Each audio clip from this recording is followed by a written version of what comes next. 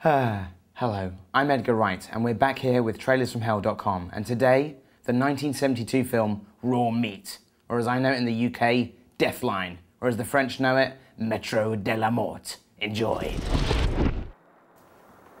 Here we are with Russell Square Tube Station and Raw Meat, aka Deathline. This is the film that I saw on TV when I was a teenager, and I'd always read a lot about it, and it's one of those, you know, kind of old horror films that really delivers. There's lots of amazing things about it. I mean, the plot in its own right, I mean, it's great to see the London Underground used as a location, and basically the plot is at the turn of the century, the London Underground tunnel diggers got trapped in a cave-in between kind of Russell Square and the British Museum stop, which is no longer open. And now the descendants of the kind of the tunnel diggers who got trapped are now out for raw meat, hence the title.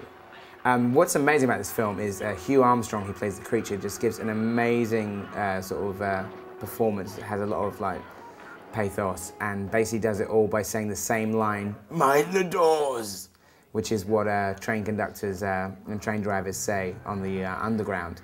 And he has this whole scene where he's terrorizing the female lead, Sharon Gurney, and it's just amazing because he goes from being kind of like angry to trying to empathize with her to then terrorizing her, using only the phrase, "Mind the doors."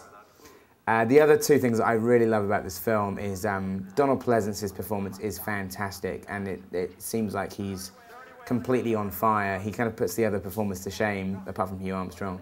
And his performance is like something out of like a Pinter play. He just seems like he's having a real ball with it.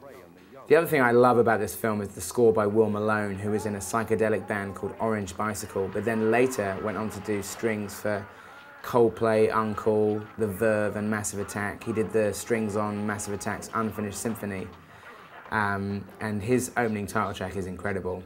This is a great kind of trailer device here. Basically, they couldn't be bothered to show any more of the images, so they just gave up.